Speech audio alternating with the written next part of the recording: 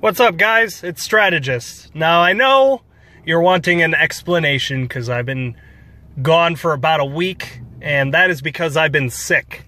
And I actually ended up recording this footage while I was sick, and my voice sounded like absolute dog shit. And if you already thought my voice sounded like dog shit, well then even more so. So I had to dub over this later on, so unfortunately you won't get my live reaction. Not that I had much of one anyway, because I wasn't feeling too great.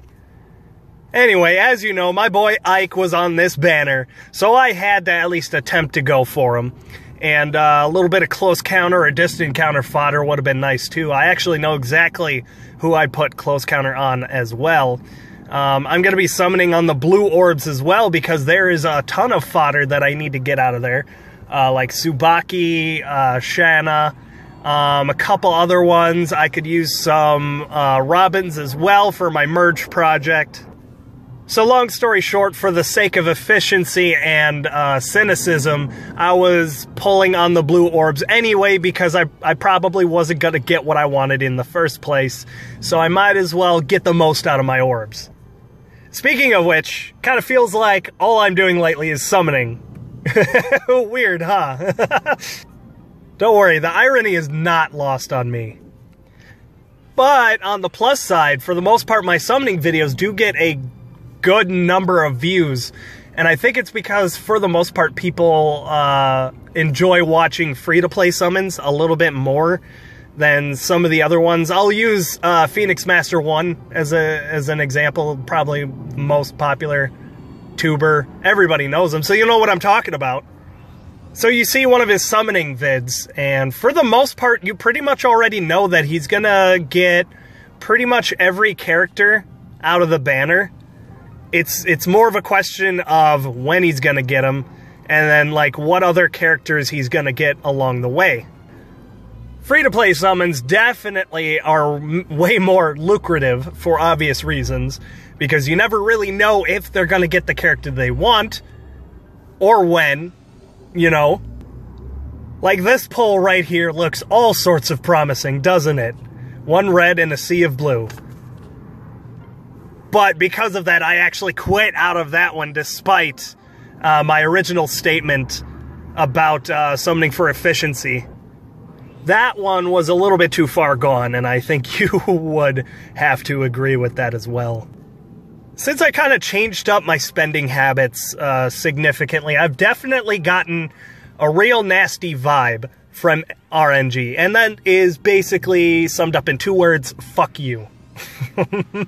What RNG is telling me is fuck your strategy, fuck your tactics, you know, fuck your saving, fuck your spending, just fuck you, right?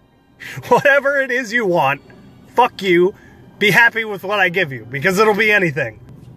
I feel like I'm generally getting the same sort of reward from yellowing as I do from saving. So if that's truly the case, I might as well not hold myself back and enjoy myself just a little bit and summon every once in a while if the results are going to be roughly the same anyway. And come to think of it, there is only really one time that really sticks out in my mind to where I really did get like everything that I wanted and was very satisfied with the outcome, and that was the CYL banner. I got 2 Brave Roys, I got Lynn, I got Lucina, and I free summoned my Brave Ike. I probably should have saved my free summon till the very end, but it ended up paying off anyway. I was pretty happy with that Hinata summon, by the way. Oh yeah, and out of blue I also need some Swordbreaker fodder for my Robin. If I were to get close counter, I would definitely give it to Robin because he could get a lot of use out of it. I think his defense is up to 33 now.